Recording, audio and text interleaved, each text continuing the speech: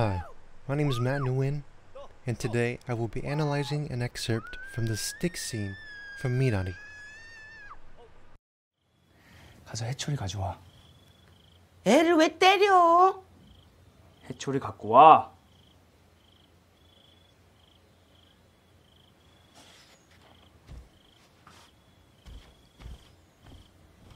아니 저렇게 이쁜 새끼한테 무슨 회초리야. 애니까 그렇지. 오줌 좀 먹기로서 뭐 어때? 재밌었어? 엄마,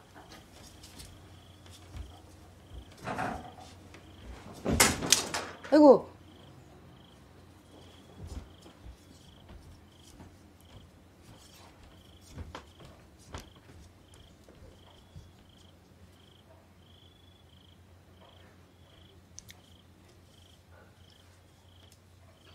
나가서 새로 갖고 와.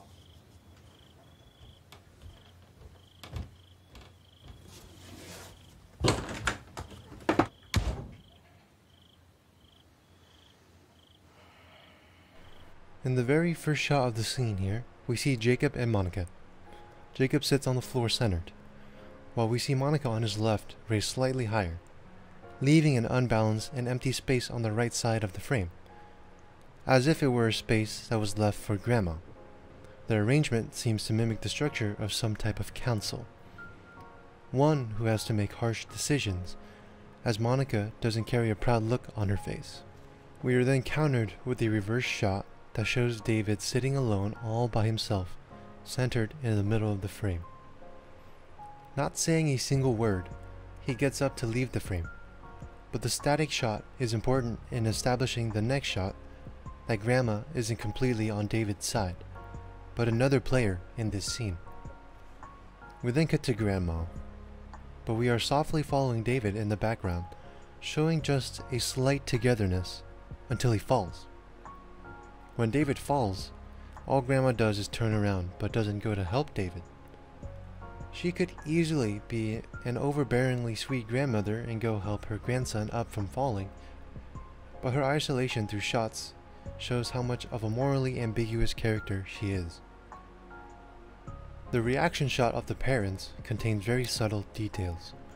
They both show concern for David, and Monica even leans in, but neither of them bother to get up or ask him if he's okay, keeping this stoic parental counsel energy. It's clear to see that the grandma is somewhat fearful and afraid to get involved with Jacob and Monica's family. When we return to the Council of Parents, we see on Jacob's face a look of disappointment, but it doesn't seem to be directed at David. The way Jacob subtly looks up and his small sigh makes it seem like he's disappointed in himself and the decisions he will have to make in a self-righteous way. David then shows his father the broken stick, and at this point we can see the background mise-en-scène for David is usually more cluttered and messy compared to the background for the parents, where they get a very minimalistic and cleaner look. We then get another appalled look from Grandma, her head perfectly fitting between the doorway, symbolizing her close-mindedness.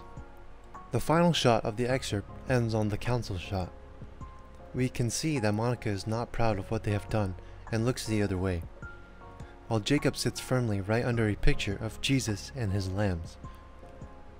This imagery has been there the whole scene, but this is the first time that it is more in focus. When Koreans came over to America, a lot of them found solace in going to church and Christianity, which explains the picture in this room. Although the way that Jacob sits firmly in the middle of it symbolizes his actions and how he feels.